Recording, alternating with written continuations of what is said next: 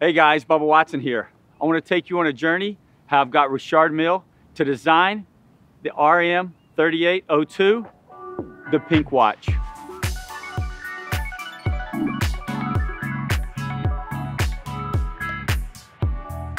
So the first time I met Richard Mille, it was in a golf event south of France.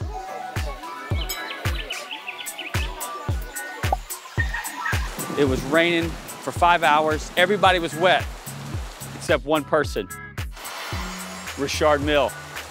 When I got done playing, came in and met him, shook his hand for the first time. I was waiting for like this CEO with a tie, with a suit, but that's not what Richard was wearing. He was wearing a t-shirt, some skinny jeans, and some tennis shoes. I've never seen jeans so tight, but that's what he was wearing. He asked me what I wanted to eat. Burgers and French fries. That's what I like to eat. And I noticed he didn't order any French fries, but he ate more French fries than anybody because he grabbed off everybody's plate, was eating French fries left and right. Richard asked me, can you play with a watch on your wrist when you're golfing? And I said, sure I can. Can it be pink? No. And I said, all right, I'll still wear the watches. It was an honor and a privilege to have artwork on my wrist.